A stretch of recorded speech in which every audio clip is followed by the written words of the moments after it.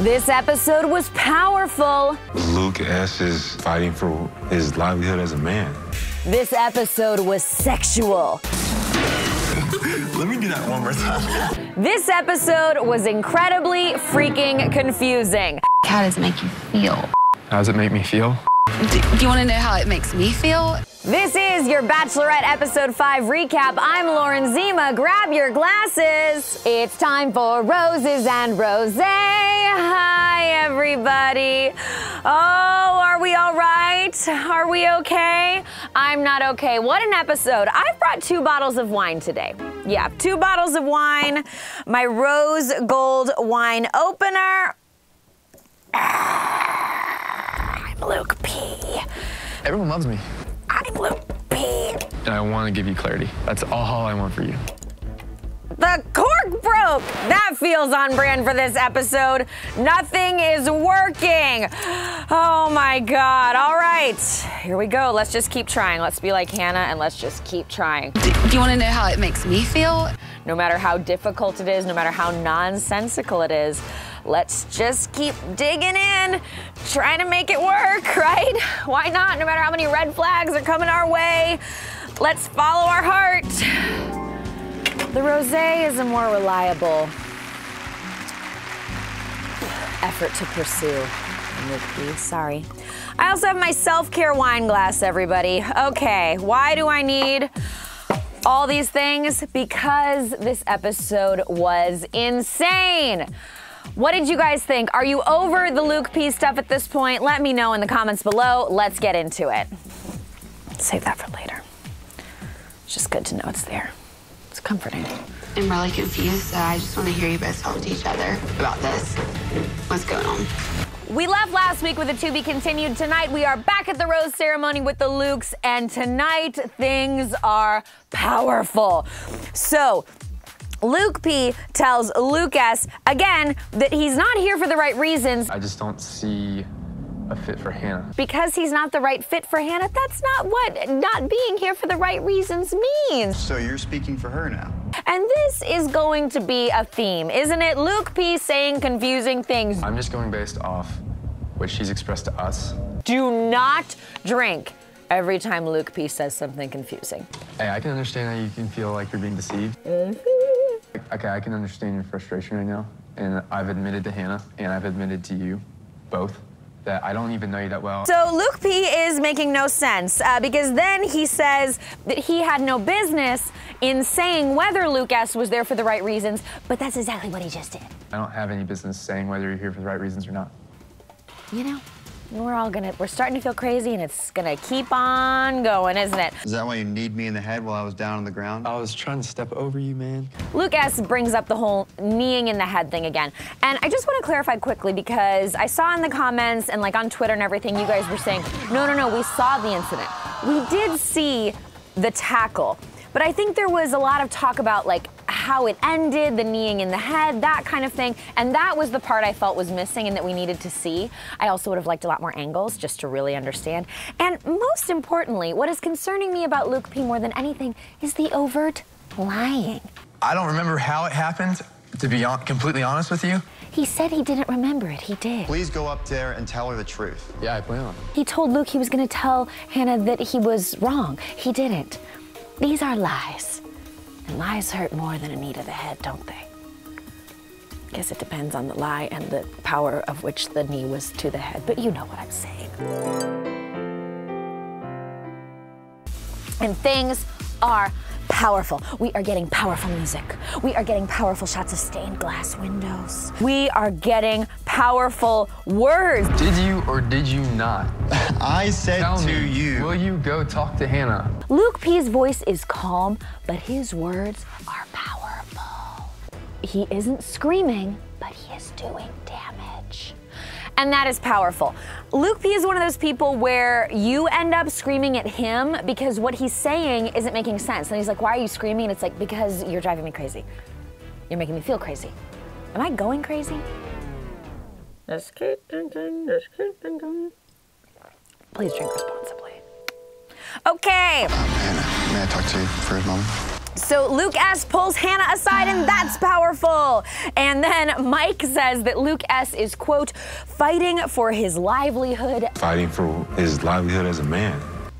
And that is powerful. And Luke S. tells Hannah to keep her eyes open. Keep your eyes open, all right? That's powerful, powerful. And then he leaves? What?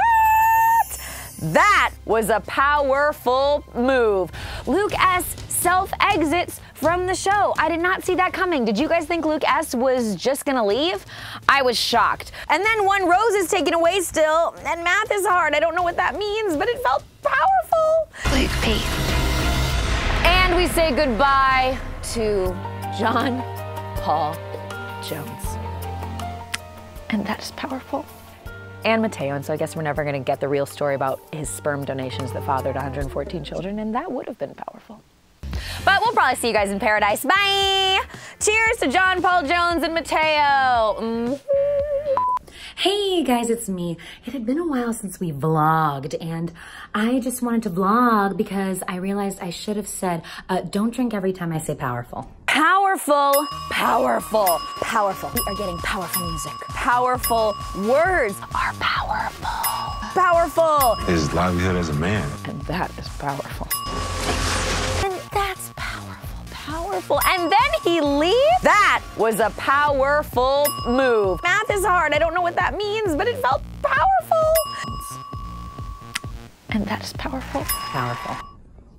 Oh, crap. We're going to Scotland, lads. Scotland! We are in Scotland. It's not Rhode Island.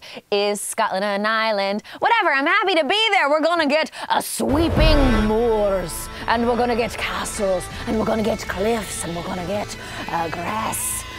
What is that? Is this Sean Connery I'm doing? The Rock. Welcome to The Rock. There's Indiana Jones and the Last Crusade. I don't know what I'm doing, but I love Indiana Jones and the Last Crusade. Dad? Junior? Don't call me that, please. But Harrison Ford and Sean Connery together. Two of my childhood crushes. Anyway. Hannah says, let's reset. I think we all should just reset in this new country. But I don't think we can. Do you guys think we can? We are too deep in this Luke P stuff. We can't just eradicate it. So maybe we can't reset, but we can move forward. Mike? Mike gets a one-on-one, and Luke P's face.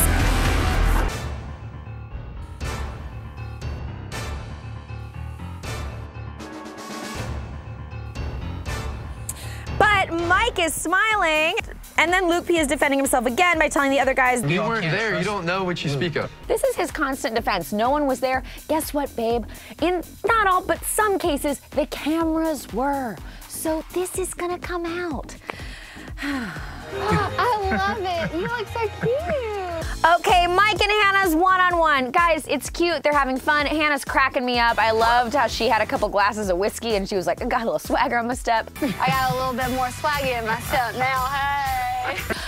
They ate haggis, gross, great. I don't know. I'm up for trying new foods. Is this Loch Ness Monster?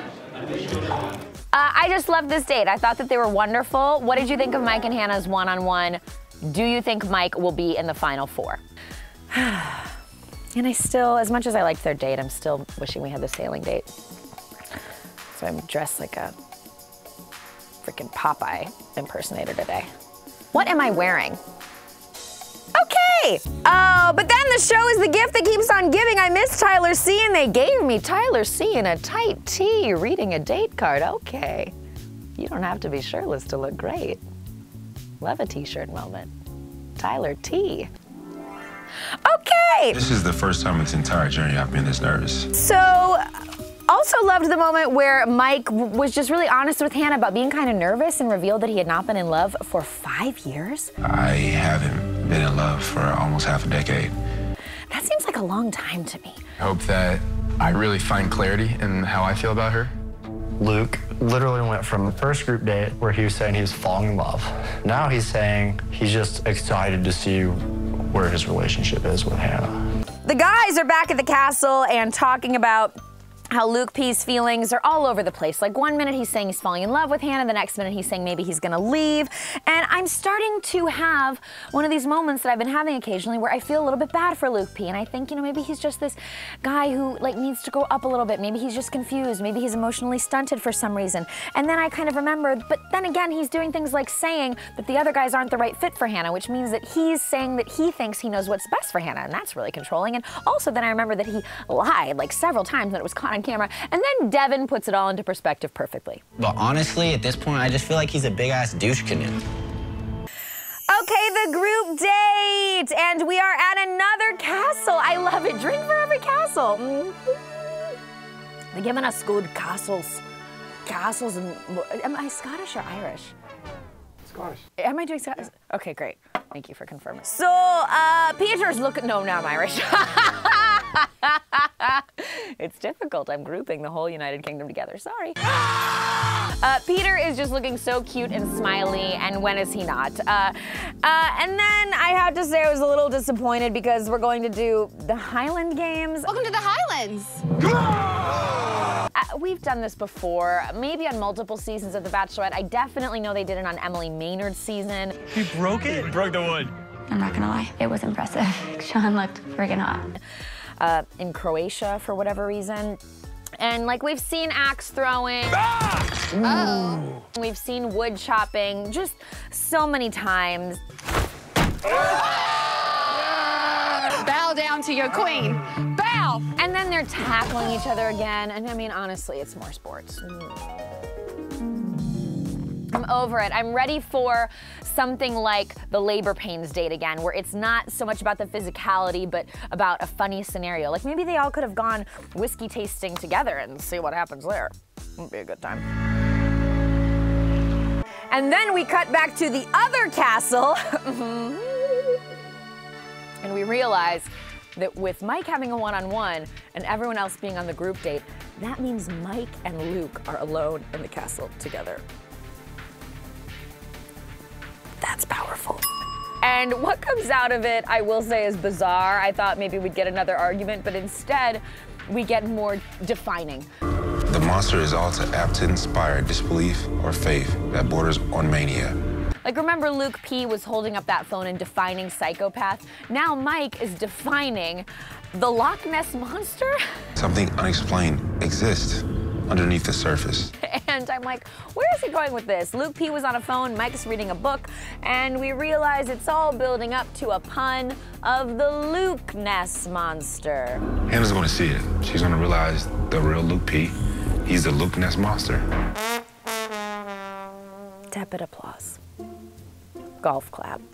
We're in Scotland. I think golf was invented there. I don't know for sure. I feel like I've heard someone I hang out with a lot mention that. Whatever. Back to the group date at Castle 12C. And this Scottish guy even says this is the first Bachelorette Highland Games. The first ever Bachelorette Highland Games. And it's not. Good afternoon, gentlemen, and welcome to the Highland Games. You know, I don't even understand some of these challenges. Like with the milk, was the object to go fast when carrying the milk or to not spill the milk? Unclear to me, and I'm not really sure that anyone won at any of it.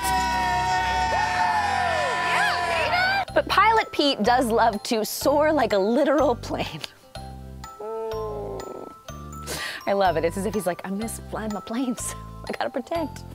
Black hole wrestling. And then more sports. They're wrestling in kilts. And why didn't they wear underwear? Not wearing any underwear, so definitely concerned about showing my butt. I'm unclear. I don't know if anyone told them you can't wear underwear. It seems silly. And there were children present at that event. And things got revealed. I saw all the bagpipes. My eyes! The old haggis. Drink every time Hannah wears a cute winter hat. I like her hats. We haven't talked about this much, but what do you guys think of Hannah's fashion and style this season? Jed. Jed wins. I don't know why or based on what, but okay. And then the after party is at another castle. But it's wine, not whiskey for me. It would be ignorant of me to ignore the fact that today went so great and Luke P wasn't on this group date. And luckily, Hannah has realized and acknowledged that Luke P shouldn't be the focus of everything anymore. It was a great day with these guys without Luke P. Bring us grapes. Grapes. Grapes. So then she gets her time with the guys, and Jed and Hannah forget the chemistry with Luke P. Let's talk about the chemistry with Hannah and JED. You know what I'm saying? They are making out. And what I love is that this night is gonna be Hannah making out with the guys in the worst dress possible for the scenario. She's like, I can't, this dress is like, it's like a trash bag. It's like spandexy. Like, speaking of her fashion, it's like, I can't, I want to, but I can't. I want to make out with you, but it's not great. Wasn't a good dress for it. But they pushed through, and Jed and Hannah are making out. Jed's Hannah is on her butt. Jed's Hannah is on her butt in that trash bag dress. And then Kevin comes in. Poor old Kevin. I kind of forgot he was there. How's his shoulder? Who knows? I was just sitting there and watching this for like 15, 20 seconds. I'm like, oh my. I mean, me and Hannah have not kissed yet. And Kevin sadly reveals that he and Hannah haven't even kissed yet. Wow, how'd we miss that? And he just like watches them kiss. For like 15, 20 seconds. It's just like, I just feel like Kevin is Kevin from Home Alone. Like he's just like, and he can't stop watching. Of course I wish that was me. Then, oh my God, I'm gonna need some more wine. Drink for every time. Hannah's gonna make out with somebody tonight. Get it, girl? Yes, I needed this to take me away from that Luke P stuff. So Peter and Hannah are making out. Theirs is also awkward with that dress and the pool table. And when is Peter not smiling? Is he smiling while he's making out? Somebody tell me. And then Tyler and Hannah are making out. What is up? We found every place to make out in the castle. Hannah, the true Highland game. Mike and Luke P are still alone in the other castle together. It is like a horror movie, and then Luke P gets a one-on-one date card, and it was so powerful the way he interpreted the card, wasn't it? The date card said, let's figure things out one way or another. I think myself, and let me know what you guys thought, interpreted that as, let's figure things out. We might break up or still be together. Luke took it as, let's figure things out one way or another. We're gonna be together no matter what. One way or another, Luke, we're gonna get through this. Interesting, isn't it? Which way did you read it? Let me know in the comments below. Finishing up the group date, Connor tells Hannah, I'm like totally gonna fight for you. I'm gonna fight for you. And his accent is so in stark contrast to the Scottish accents. And Hannah says all the guys were amazing. So amazing. It's also powerful, and Jed gets the rose. Now it's time for Luke P's one-on-one.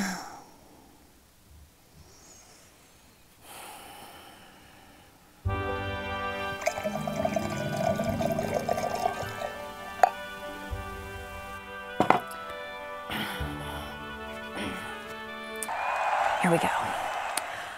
Okay, so I'm honestly not gonna spend a ton of time on this because it was too much time watching it in the episode, wasn't it? I felt like I was in someone's like difficult, we're not getting anywhere relationship fight from like their college years where it's all unhealthy and no one knows what they're doing, and it's like, it was painful for me. Either today is the first one-on-one with my future husband, or it's the first and last one-on-one date with Luke.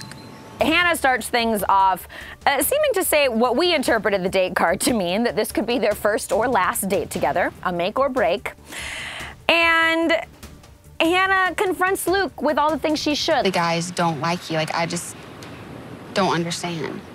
And Luke is just not giving answers. And this goes back to my point that I brought up a couple weeks ago. I don't think that they really have good conversations together. I think that their connection is very strong, rare physical chemistry, but what have they really talked about? And this date confirms nothing. It's really not adding up.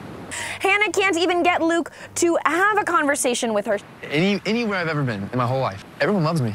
She is having to explain how to communicate. I know, but don't say things like, people love me. That makes you so mad. She is having to explain what feelings are. I don't know what you want me to say. Do not drink every time Hannah says, please tell me how you feel. Like, how does it make you feel? How does it make me feel? If you want to know how it makes me feel, there's no feelings behind the things that he's saying. About what it means when I say, how do you feel? One more vlog. We should have said, drink every time Luke says clarity. I just want to give you clarity. I want to give you clarity. It's just so many red flags, and I don't think that any relationship, regardless of the setting, whether you meet on a reality show or a dating app or a garage sale or a sailing boat, should be this difficult this early on, right? It's too much. Can somebody talk to him about what it means when I say, how do you feel? It gets to the point where Hannah goes and talks to the producers, and she is saying, can someone go talk to Luke and explain feelings to him? She's essentially asking the producers, can someone go give Luke therapy? You have to talk to him about that. You need to talk to him about that. And it's like, no, we can't do that here today. We're on a fucking cliff in Scotland, Hannah. There's no therapists around. It's just you and Luke, and you're gonna have to keep pushing through this. I'm not gonna get anywhere. I need more. It's not even red flags anymore. It's like a red tablecloth, a red blanket, a red quilt, a red sail. Can we sail away from this across the narrow sea? Game of Thrones reference. Did they ever film in Scotland? I don't know. Okay. Ultimately, she says that she cannot keep making excuses for him when she's not doing that for anyone else. I can't keep making excuses for him when I'm not doing that with anybody else. Good. Good realization, Hannah. Powerful. Ugh. They go to dinner. I'm so confused at this point. I'm so exhausted. I'm over it. I'm just like, Hannah, walk away! Walk away, Hannah! And she doesn't give him a rose, but doesn't say he's not gonna stick around. I think we're left on a to be continued. I honestly don't even know. But I can't quit. Whether I'm Irish or whether I'm Scottish, whether I'm on the cliffs or whether I'm sailing on a boat. I've got to get up because they can take our lives. But they'll never take our freedom! But they can never take our wine! I'd play the Wineland games. Is that a competition? Okay. Next week on The Bachelorette. We end with a powerful trailer. There are tears, there are apologies, there are Chris Harrison sit-downs. I need to know that you're still in this. And you're capable of being in this. There are prayers. Oh my God, what is happening? We have turned to Jesus. Jesus, help us. Please, please help us. Jesus, help us. And that was this episode. What did you guys think? Does Luke P deserve yet another chance? Obviously, we see him in the trailer, so he's not gone. And so I guess Hannah gave him one. But did he deserve it? Who do you think Hannah's heart lies with right now? Hannah said that part of the problem was her heart was with Luke, but her head wasn't. And I just want to tell her, Hannah, you don't have to choose between those two. You should get both, your heart and your head with the same person. And hopefully that's what she finds in the end. Or she's just on her own. We don't know. I've interviewed her. She hasn't told anybody if she's engaged or not. What do you guys think? Did Hannah end her season with a proposal? Let me know in the comments below. I love you guys so much. Thank you for powering through this powerful experience that was also painfully mind-numbing.